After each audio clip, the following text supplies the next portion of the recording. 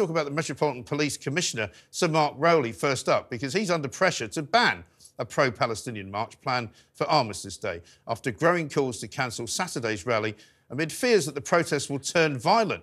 Oliver Dowden, the Deputy Prime Minister, has expressed grave concerns over the planned demonstration, with senior Tories also demanding that the march be cancelled. Joining me to discuss this and a plethora of other topics in the studio for my very first primetime show is none other than the legendary Peter Hitchens, and I'm very pleased that he's here. Good evening, Peter. Good evening. Welcome to the first ever primetime Independent Republican Mike Graham. I think we're going to be able to set out our stall. We're going to be able to put a few things to rights.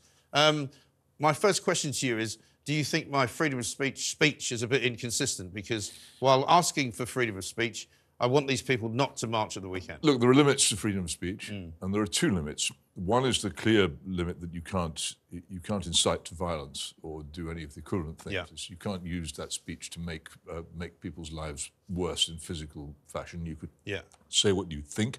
You can urge others to believe what you think. You can say things which upset other people, but you cannot incite to violence. The other is the fact that you have freedom of speech doesn't necessarily mean you have to use it to the full. Right. It doesn't mean you're because you're able to be fantastically rude to other people and to upset them, that you have to do so. Right. On the contrary, the fact that you have the freedom gives you the responsibility to use it wisely. In the end, a society where people will not use freedom of speech wisely will be a society where there'll be more and more calls for it to be limited and eventually destroyed, and that's one of the things I fear. So, no, it's very difficult to actually come up with a position which is wholly and totally consistent. I am, for instance, utterly against anything to do with the incitement of violence, but I will stand hugely for the freedom of speech for people whose views actively disgust me. Yeah, absolutely. I mean, the thing is, that is the crux of the matter. But I wonder as well, a bit like the Just Stop All arguments that we have, and they were out there today throwing themselves down in front of the cenotaph and breaking glass on another piece of art in a museum, where, you know, it's up to a point OK to demonstrate. But if you're going to keep demonstrating every single weekend like the pro-Palestinian crowd are, and under the circumstances of this weekend coming up, I don't think it's too much to ask to request them, although I don't think it's the police's job, which they have done, to request them to say, look, just take a week off. Well, but you can only request, yeah. And this is the problem. We are the freedoms which you spoke about, which have been obtained over centuries of struggle within the country and other centuries of fighting outside the country to protect us from foreign invasion. Those freedoms don't include the banning of demonstrations and flooding the streets with riot squads, as some countries would do. Right. That's precisely what we fought for. So these people have to be permitted to have their demonstrations, in my view.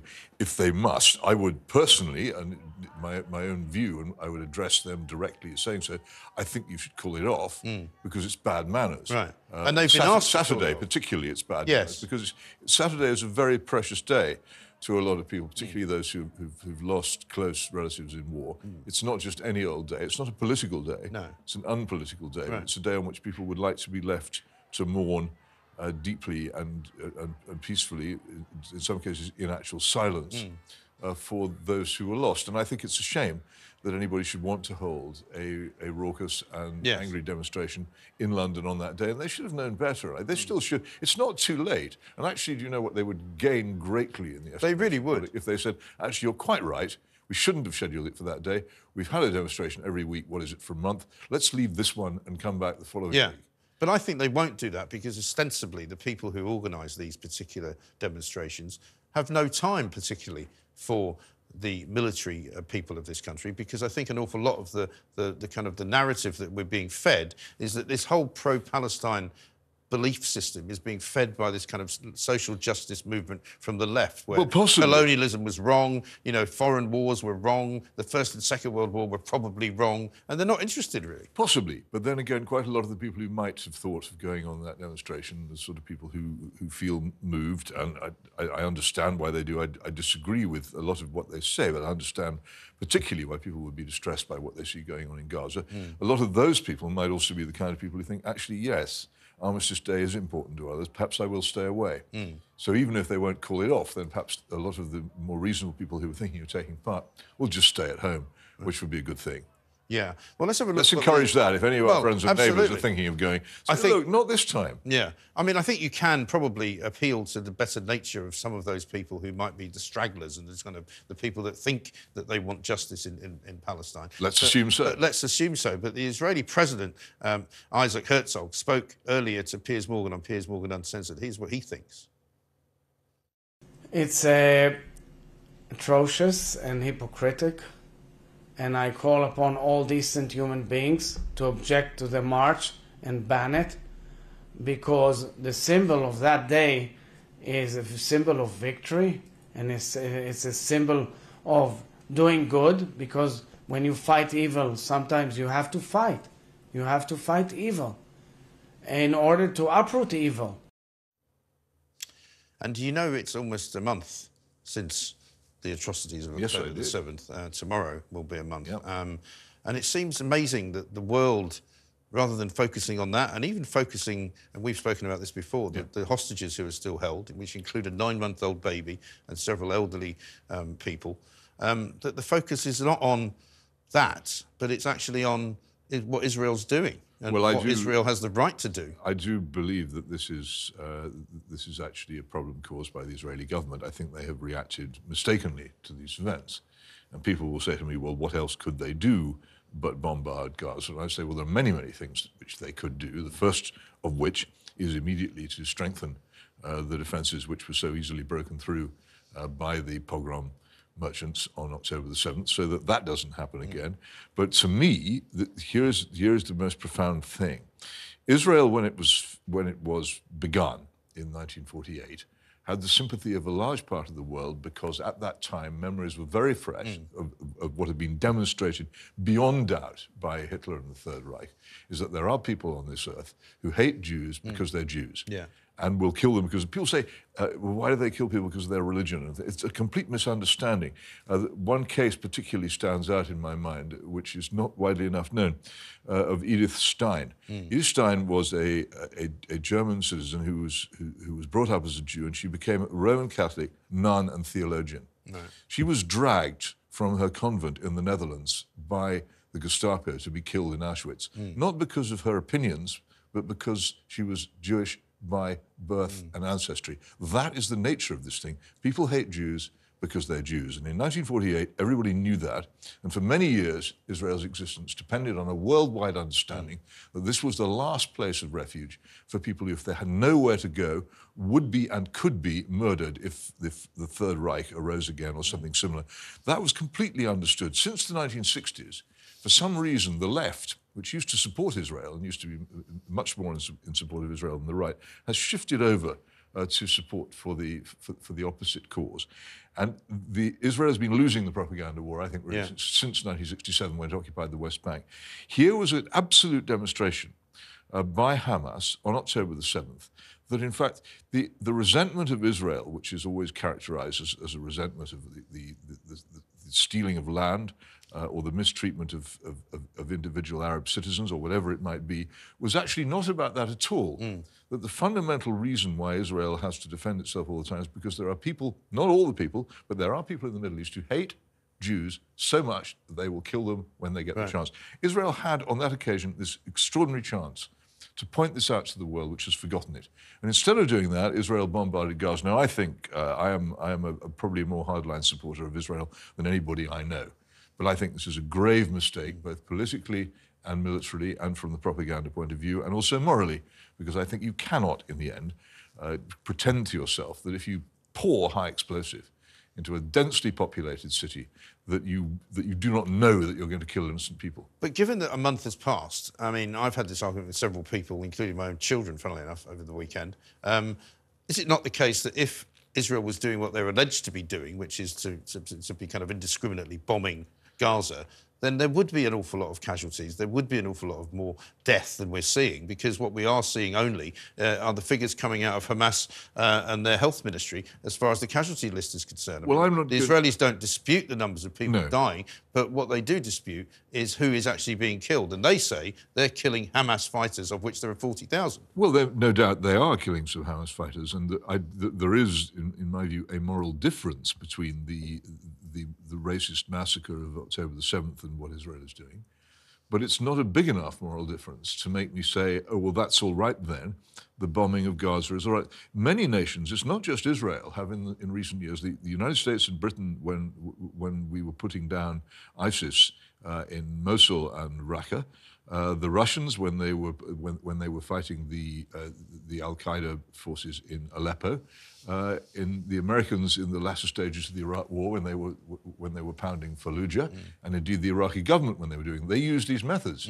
They're accepted, and it's interesting that the criticism of them only really intensifies when it's Israel doing it, which is it illustrates to me one of the problems of Israel, that it's selectively criticized for doing things other people do and get away with. But I find this form of warfare repulsive. Whoever does it, I don't think the bombing of populated cities, when you know that you're going to kill innocent people in large numbers, is justifiable under these circumstances. And I think it's almost certainly militarily and politically ineffective. I recommend everybody who's interested in this to watch one of the greatest films ever made, The Battle of Algiers, which describes the French using every means of force and actually as torture as well to destroy the Algerian rebels against French rule. And they appeared to have succeeded. And the end of the film is, first of all, they appear to have succeeded, and then they discover a year or two later that, in fact, they haven't succeeded at all. The movement they sought to destroy has risen again and then throws them out of Algeria for good. This form of warfare does not work. What is Israel going to do if it, I open inverted commas here, defeats Hamas in these events? What is Hamas going to be replaced by? Well, this is the problem. There are 2 million people in Gaza. I think I have the count right. They will have to choose another government. Who will they choose?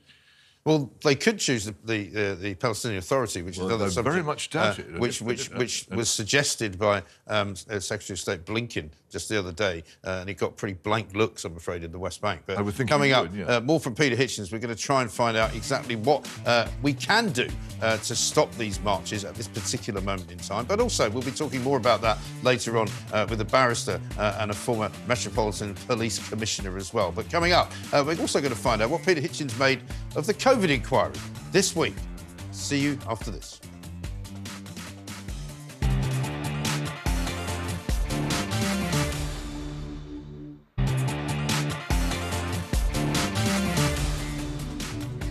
Welcome back to the Independent Republic of Mike Graham. We are now in prime time. Peter Hitchens is still with me. We've got lots to discuss. Peter, welcome back to the prime time studio.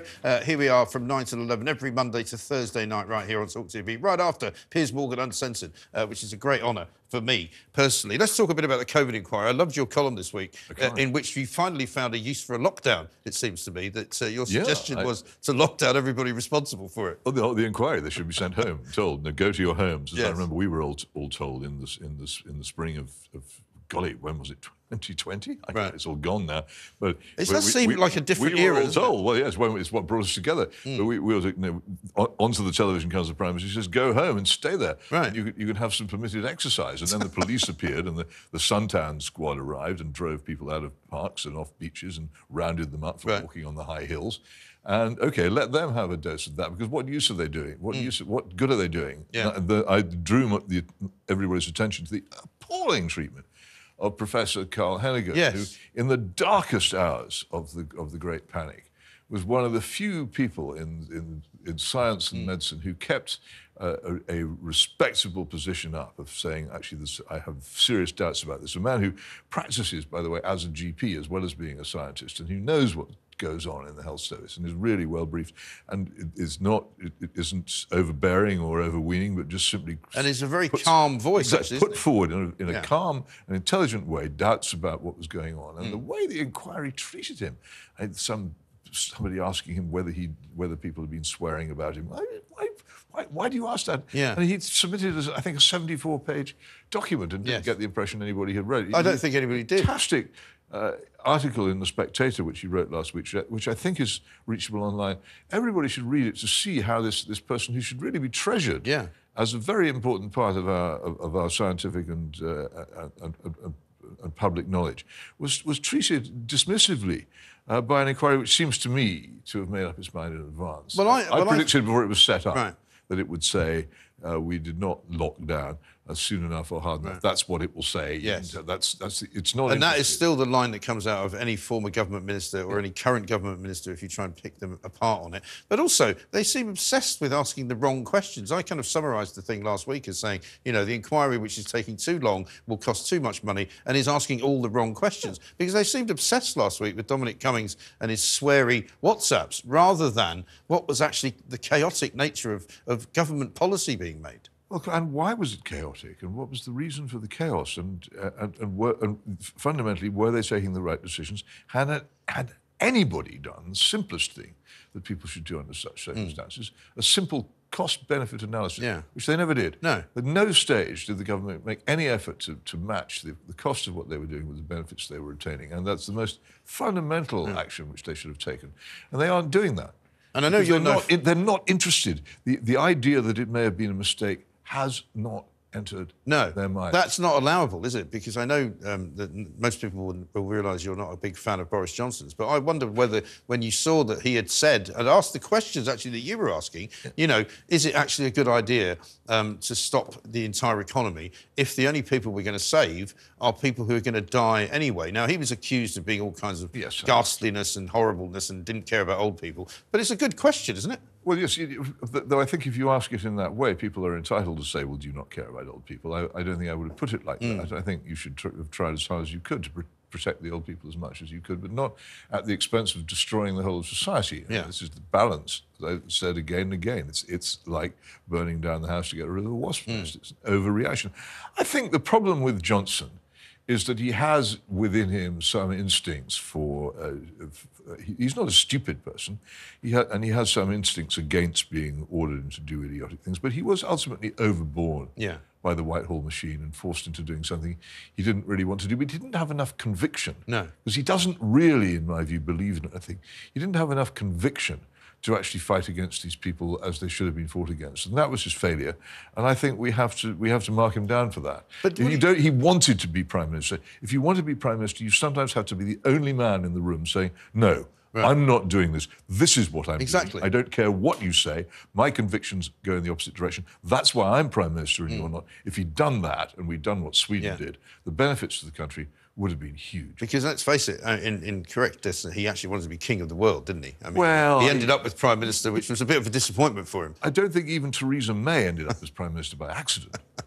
No, but again, I mean, I take issue with some of the Dominic Cummings sort of statements, because he was talking in very loose terms about how useless everybody was. And I'm thinking, well, hang on a minute, you were part of this so-called useless machine. Who exactly are you talking about? And you can't surely be painting yourself as the only, you know, sensible man in a sea of absolute and utter idiots.